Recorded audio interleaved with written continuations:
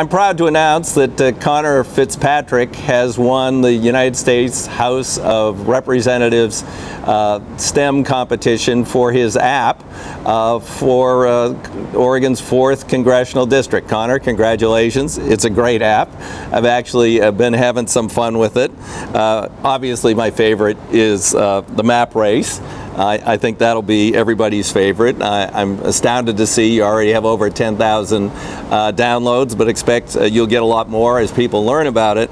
But I think the one that is going to be toughest for most folks, and the one that will contribute most to their education or their re-education, is the capital flashcards. Because you know, with 50 states out there, a lot of us, including me, sometimes struggle with the capital of a certain state. So that one, I think, is going to be you know, really kind of the neatest one in terms of the full educational experience. But this is really great. Now I want to congratulate you and encourage anybody else who's watching. I expect we'll have this competition again next year.